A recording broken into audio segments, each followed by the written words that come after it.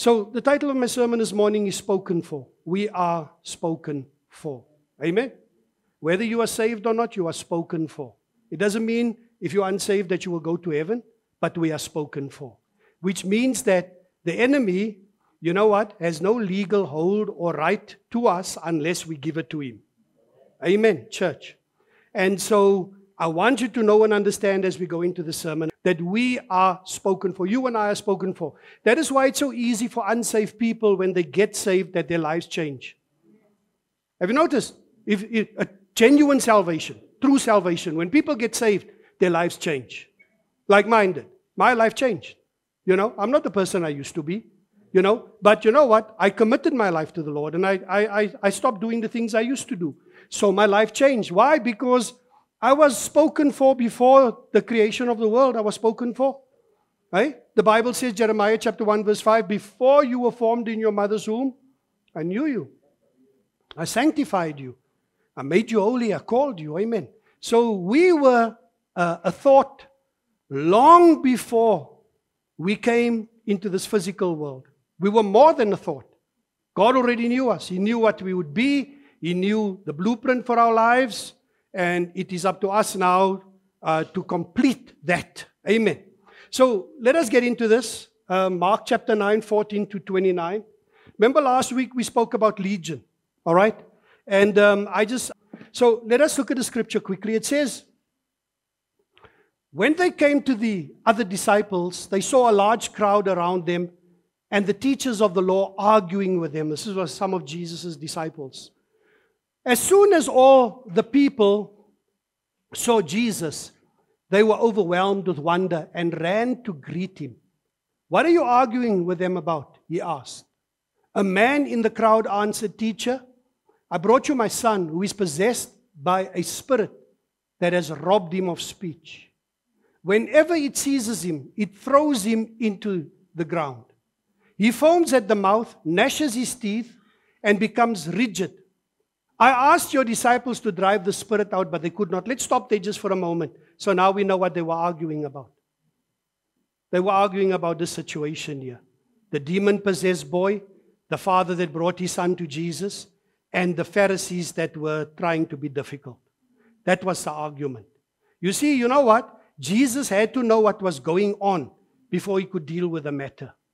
You need to know what's going on in your life before you can deal with any matter in your life. Amen? You can't just go into a thing blindly, make a decision blindly. You need to know what is going on. And so when he heard what was going on and he assessed the situation, he knew exactly the way forward. So let's move on.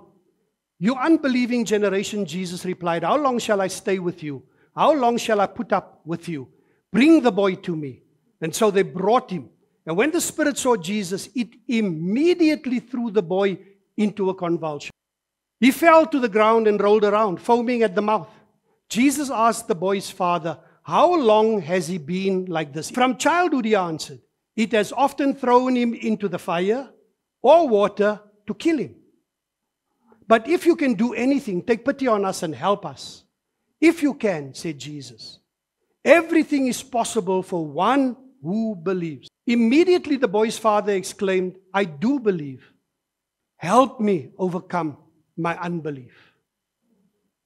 When Jesus saw that a crowd was running to the scene, he rebuked the impure spirit.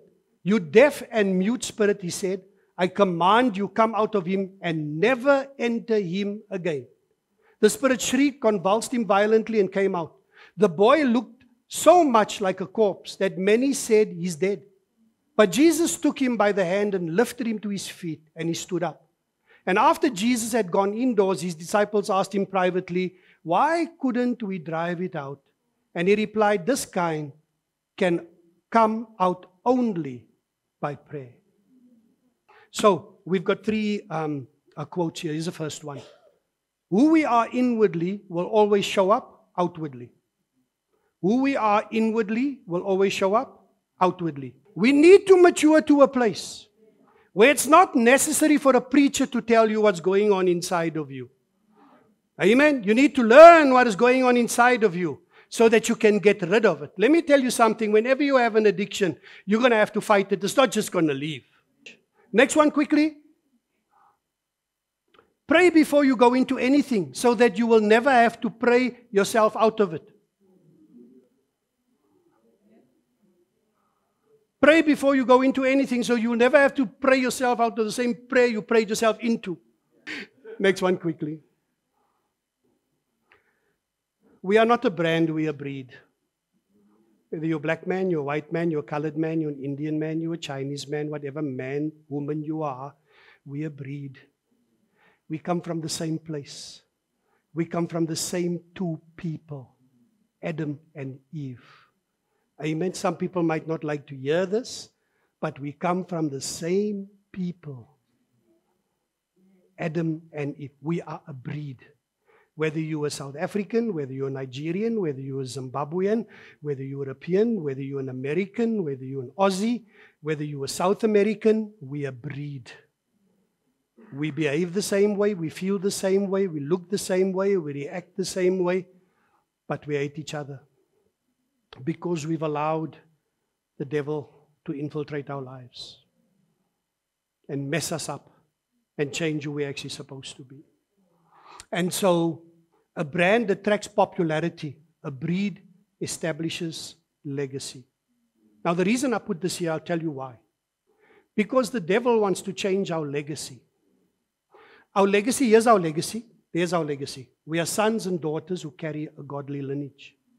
That's our legacy. We are sons and daughters who carry a godly lineage. Every single person, you can call yourself an atheist, you can call yourself an agnostic, you can call yourself whatever you like. You cannot run away from the fact that you are made in God's image. You cannot. We carry a lineage. We carry a godly lineage. And that is what the devil is so hard trying to change. But you can't change us because we're made in God's image. We are made in God's image. And so, you know what? We are blessed beyond measure. Point number one. The works of God are attractive to those who need it. The works of God are attractive. Listen, you know what? If you need nothing from God, you will not press into Him. You won't bother. There will be no need to, because it's not attractive. The Bible says the people were overwhelmed when they saw Jesus. In actual fact, it says they were overwhelmed with wonder. Listen, they were there. Listen, they were there because the boy was there that was possessed. But every one of those people had their own problem. And they heard and they saw Jesus doing things to ordinary people. And they must have said to themselves, if He can do this to them, He can do it for me. So they were attracted. They were attracted to the works of God. Amen, church? Do you know you and I can't worship here if the Holy Spirit is not here? We can't sing. We cannot even say Jesus without the Holy Spirit. These guys can't play this instrument without the Holy Spirit. I can't preach without this. The guys that prophesy can't prophesy without this. There will be no reason, listen, there'll be no reason for you to come in here and do anything diligently. Because there's almost no reason to do it. Amen. But the works of God are attractive to those who need it. Amen. I ask you this morning, what do you need from God? Because He's attractive. You saw I read the scripture there when Jesus, when He delivered the little boy, what did He say? You come out and you enter him no more. Amen. Because sometimes these demons think they have a legal right to come back. To come back and infiltrate and invade the body. Amen. So, the works of God are attractive to those who need it. To those who believe it. It's attractive. To those who respect it. To those who benefit from it. To those who are desperate for it. Amen. Can you see there's no negativity there? It's to those who believe it. Those who respect it. To those who benefit from it. To those who are desperate for it. The works of God. We need Him. We need the Lord. Miracles are our work. Signs and wonders are our work. The presence of God in our midst is a work. When God delivers somebody, it's a work. When He sets you free by way of salvation, it's a work. The cross was a work. It was a physical work. Something happened. Amen?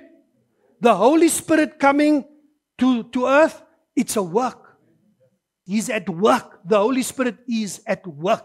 Church is a work. That's what it is. The harder we work, the more blessed we are, the more anointed we are. It's a work, and we cannot go without it. And the people were overwhelmed with wonder. The fact that they were overwhelmed with wonder already meant that they had faith. How beautiful is that?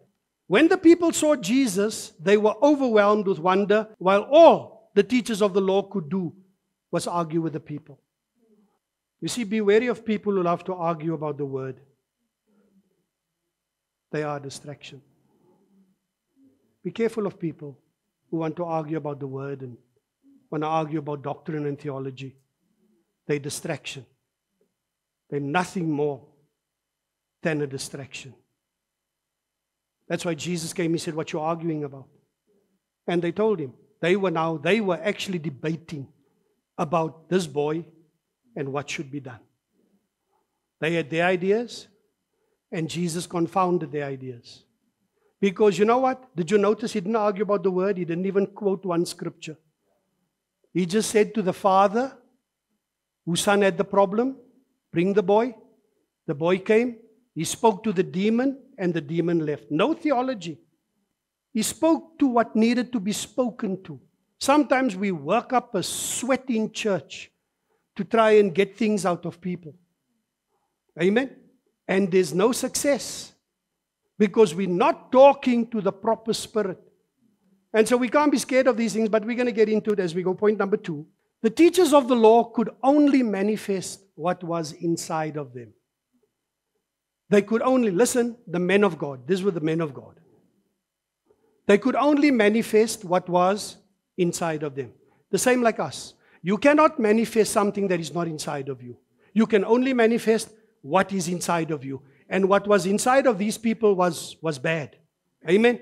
Jesus had nothing good to say about them. He didn't hang out with them. You can check the Bible. He didn't associate with them because they were always coming at Him. You see, who they were on the inside showed up on the outside. They were arguing with Jesus' disciples and the people because they had an issue with Jesus.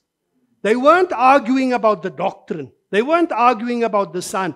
They had an issue with the man who could set the people free. They had an issue with the man that had the power because they didn't have the power. They would have liked to have had the power, but they did not have the power. Why didn't they have the power? Because the works of God was not attractive to them. Did you notice in the Gospels, Matthew, Mark, Luke, and John, they were always fighting against the works of God. The man with the withered hand was a problem. The guy at the pool of Bethesda was a problem. The blind guys that Jesus opened their eyes was a problem. Lazarus was a problem. They were so, I don't want to use the word fascinated, but maybe they were. So fascinated with Jesus for the wrong reason that they followed Him wherever He went. And that is why the accounts can be written. Because they followed Him wherever He went to try and stop Him from bringing a Lazarus out of a tomb. From causing a withered hand to be healed on the Sabbath.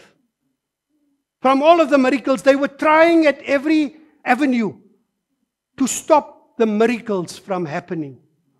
And that is the work of the enemy. That's the work of Satan, isn't it? So, you see, the spirit in them wanted to dampen the people's spirits. Now I want to say to you, be careful who you hang out with. Be careful who you hang out with. Because if they don't build you up, they're going to pull you down. They're going to dampen your spirit. They are going to allow doubt and unbelief to come into your life. Amen. They are going to get you to erase the memory of miracles. So you see, there was an air of expectation because Jesus was coming. The focus was off them, it was on Him. He was the one that was popular, they weren't. They didn't like it because for a long time they were in charge and in control. And now all of a sudden, this new rabbi comes with a new way of doing things. And it's not the way they used to do it. It's not the religious way, so it can't be right. And so, wherever you find evil, you will find contention. Wherever you find contention, you will find evil. And wherever you find evil, you will find contention. Because it's taking the focus off who you can be, what you can become, what you can be set free from. Jesus in the center, it will be contentious. Wherever you find peace, you'll find healing and restoration. Let's move to number 3 and we're going to close with this. Now we get to the stuff. Demons come to rob and to steal. Demons come to rob. You know what? Some people say, I don't serve God anymore because I lost my business. What has the Lord got to do with that? I lost my business. I don't serve God anymore because I lost my family. What has God got to do with that? God's a family man. He's a good God, isn't he? So then, who's stealing from you? Who is stealing? Demons come to... Okay, let's look at the scripture, John 10:10. Let's have a look. Look at what it says. This is Jesus speaking, by the way. Listen, this is not the writer, Matthew, Mark, Luke, or John, or Paul, or any of those people, Haggai. This is Jesus speaking. This is God the Word. God incarnate speaking. This is what he says. The thief comes only to steal and kill and destroy. So when you destroy your house, male or female, when you destroy your house, what spirit is working in you? The thief comes only to steal and kill and destroy. I have come that they may have life, and life to the full. So if you think back on things that happened to you in your life, just think back. Was it God?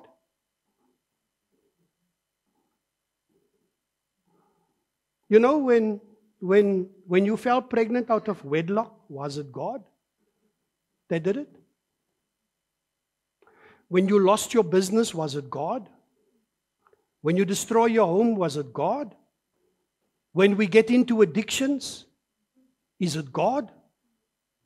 When we beat other people up, is it God? When we rob from other people and steal from other people, is it God?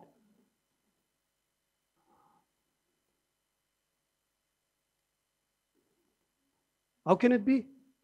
When Jesus said, the thief. The thief of what? Church. The thief of what?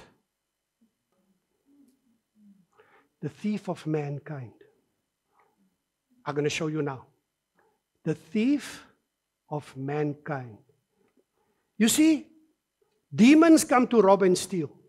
They're on assignment from Satan. We need to understand that. Why are they on assignment? Because Satan cannot be omnipresent. He's not God. Amen? They can live in you, in me, live everywhere in the whole world, be in every church, be in every household. God is omnipresent.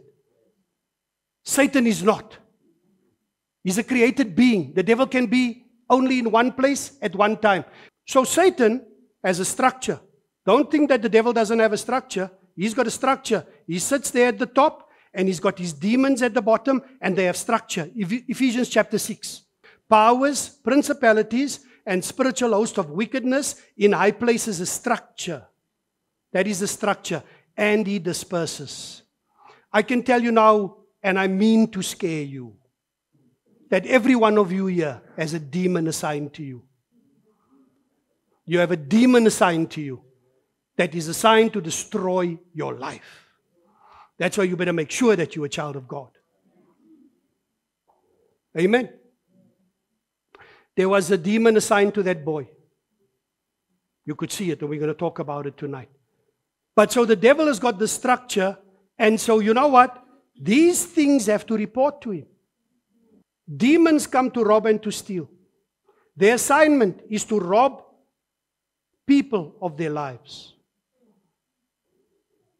There's a lot of people that have died prematurely before their time. They have been robbed of their lives.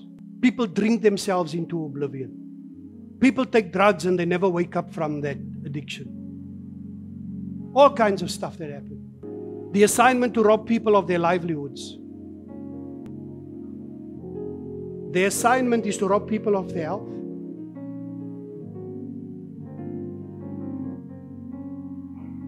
The assignment is to rob people of their wealth. The assignment is to rob people of their families. The assignment is to rob people of their possessions. The assignment is to rob people of their futures.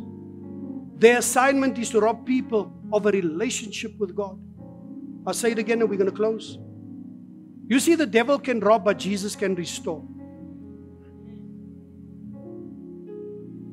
Their assignment is to rob people of their lives. How many times wasn't mine almost taken? I stand here by grace. In Afrikaans klink dit baie beter. Ek staan hier so by Here se genade. And that's true. I stand here by grace.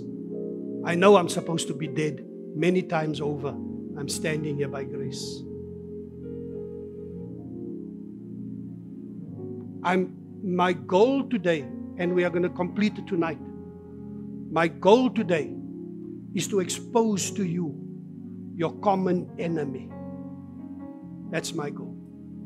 And tonight we'll take it further. We'll go deeper. So that you can get rid of what you need to get rid of in your life. You know what? The thing that's been holding the blessing from you, the thing that has been holding the wealth from you, the thing that has been holding your happiness and joy from you, the peace that has been that's been causing you to be lonely, all of those things. These are all demon spirits designed to make us unhappy. The assignment is to rob people of their health. The assignment is to rob people of, very important one, their families. Their families.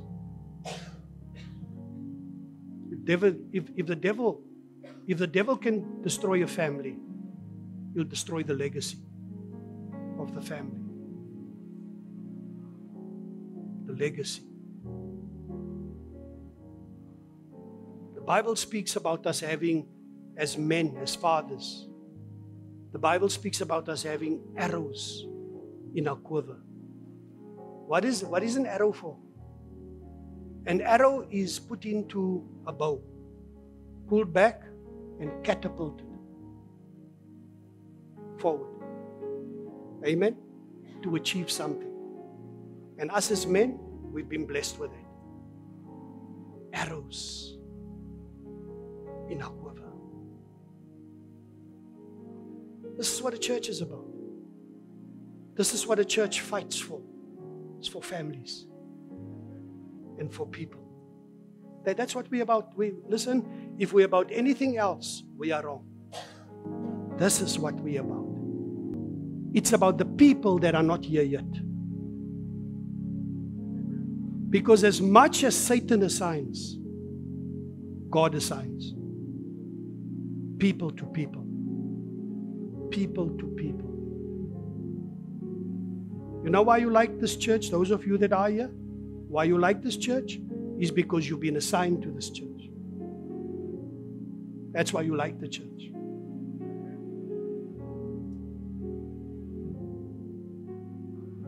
So if any one of you have had your life stolen up to this point, your livelihood stolen, your health stolen, your wealth stolen, your family stolen, your possessions stolen, your future stolen, your relationship with God stolen, won't you stand, we pray. Whatever's resident that doesn't belong there, I want to ask you to give it up. Because if you don't give it up, guess what? You remember, Jesus said, come out of him and never enter him again. And here's the thing, that we don't get rid of the resident spirits. They come back.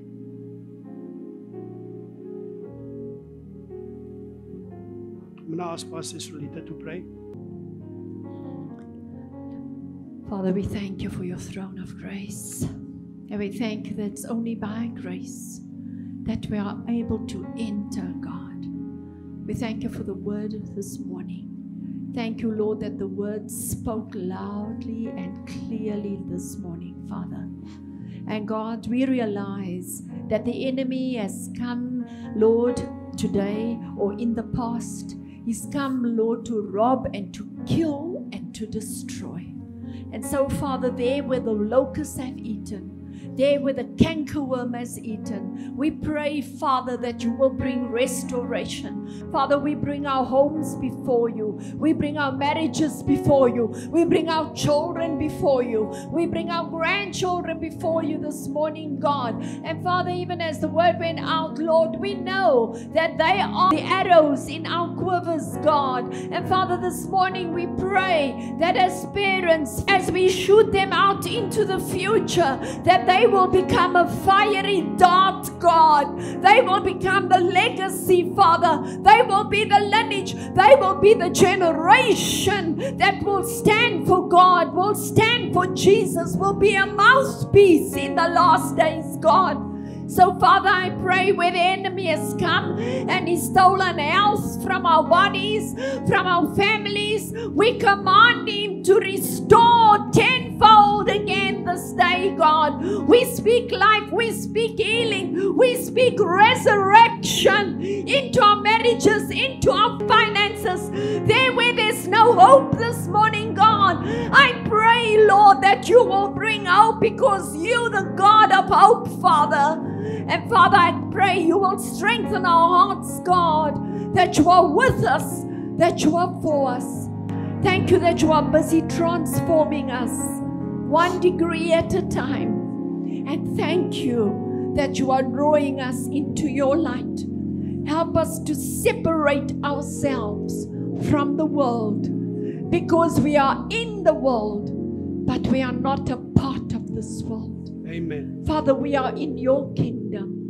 And God, your word says that the light will not mix with the dark.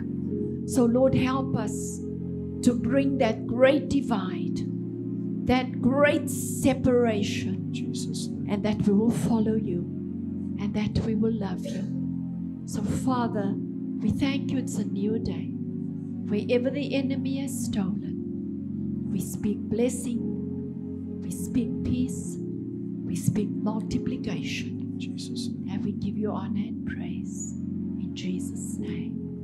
Amen. Amen. And so this morning, before we leave here, if there's anybody in this place and Jesus Christ is not the center of your life, you have never accepted him into your life, or maybe you did accept him and you backslid a long time ago, and you want to recommit your life or dedicate your life to the Lord this morning, won't you raise your hand and we'll pray with you before we go. Let's pray together.